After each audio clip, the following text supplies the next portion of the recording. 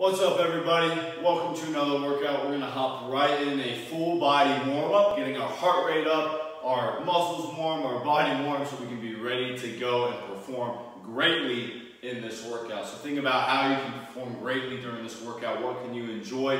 What can you get better at today? Why are you here? That's what I always like to start out the sessions with. And you are here. You opened the video, so you did it. Pat yourself on the back. We're gonna move right into it. First movement, we're getting sky reaches in place. So what I'm gonna do, I'm gonna swing one leg forward. I catch the heel behind me. So this is what it looks like from the side. Swing forward, catch the leg behind me, other arm reaches up, reload. Swing, catch, reload. Let's get 3 each side.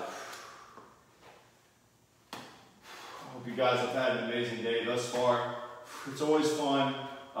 Even times when you don't necessarily feel like working out, it's always fun to just start moving. The more you move, the more momentum you get. The more momentum you get, the more you feel like doing something. That's where we use the momentum. That's where we use the energy for us to get more out of the workout.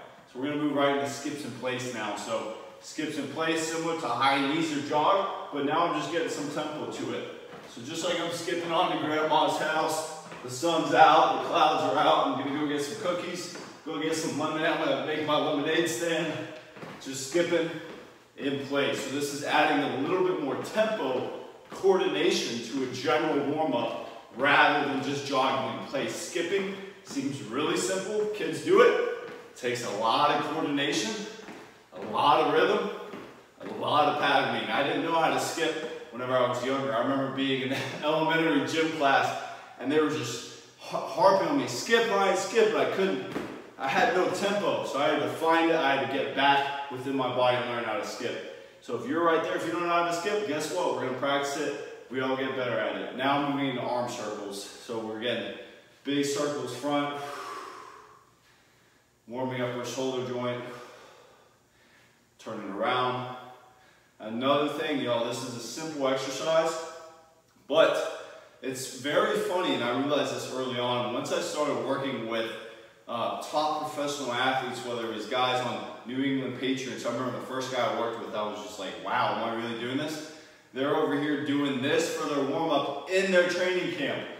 Very simple stuff, creates a great foundation, which then you build off upon. So it's very funny. We're gonna move into smaller circles, arm in place now.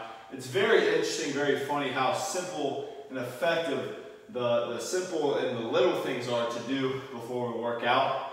And really we think the pro guys are doing all these crazy warm-ups and all these balance, catching tennis ball, blinking glasses on, and I've seen that, but what do they always return to? What do all of us always return to?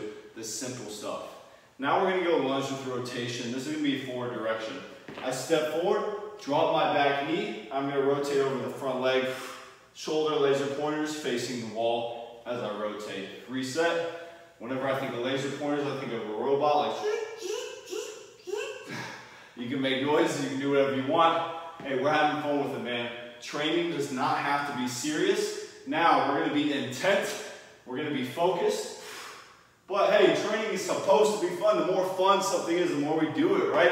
So start to associate having fun with training. I mean, make it fun, make it real. We're all living here. We're all just trying to get healthier, more fit, more muscular, lose weight. Let's have fun with it. Let's do it. We got 3 each leg. We are good to go. I'll see you in the workout. Make sure to grab some water. Peace.